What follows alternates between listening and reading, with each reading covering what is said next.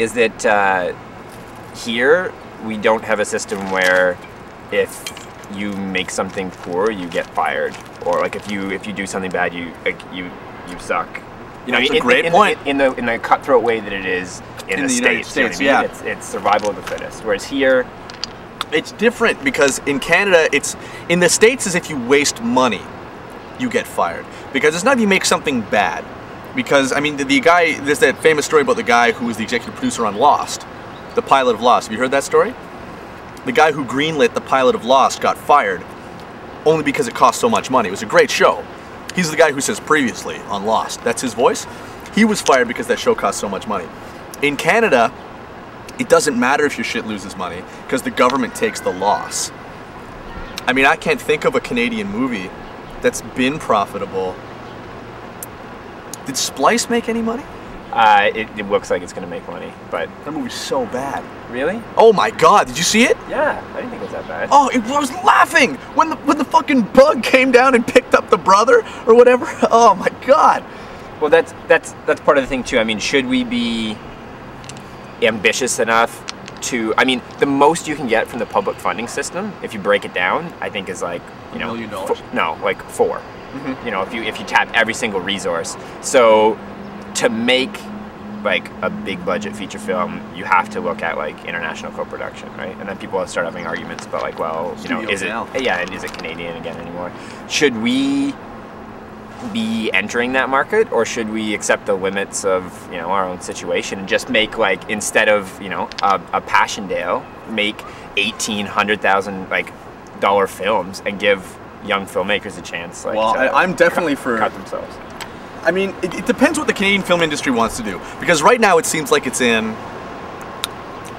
like a real no man's land, where like movies like Passchendaele, or what was that awful one where the guy pretends to be a cowboy with no gun, Gunless, any Paul Gross movie, it's like they're all trying to be these pseudo-American movies.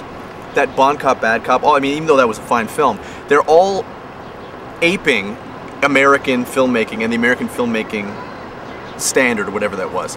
And the big difference is that America had this really fruitful student film movement that came out of the 60s and 70s that is fueling that now. Like, they had a huge, well, I mean, they had a great time when there were no great American movies, and like really great American movies, and it was just students that were working, getting money and doing all that stuff on their own. Canada's never had that. And so because we haven't had that, it's like we're trying to skip this step where we're trying to put all these inexperienced or just idiots, we're trying to have idiots make these American style movies. Whereas I'm totally for the notion where you just take all that money that you would be giving in $4 million payouts to, like, you know, Paul Gross and who else gets money in this country? Daniel McIver. Just idiots. Just people whose movies you'd never be excited to go see.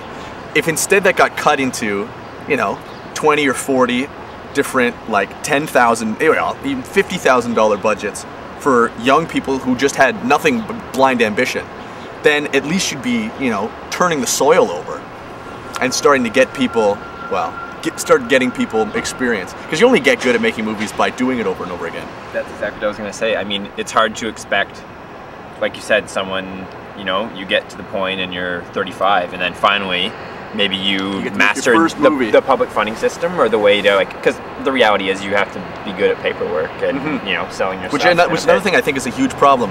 The hoops, like the paperwork hoops that they make you jump through are, like, a person who is very good at that is a terrible filmmaker. Like, you can't, somebody who is an incredible paperwork filler-outer and, you know, an excellent, like, financial producer, those are like the exact opposite qualities of the person you want making great movies. You want a spontaneous idiot.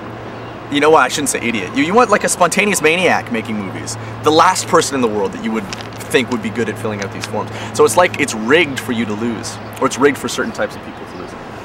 It's rigged for cool people to lose. It's great if you're a loser. If you are a total loser and you're like, oh my god, I want to be a filmmaker so bad, and you go to film school and you suck up to all your teachers and you become friends with 40-year-olds and go to dinner parties with them at TIFF, then yeah, you'll be able to make movies and you will be a joke to every young person, and you'll never know because you only hang out with people 20 years older than you. But if you're actually a young guy who's like, yeah, I could make a wicked movie, it will never happen for you unless you become friends with one of these losers, and who's got the time?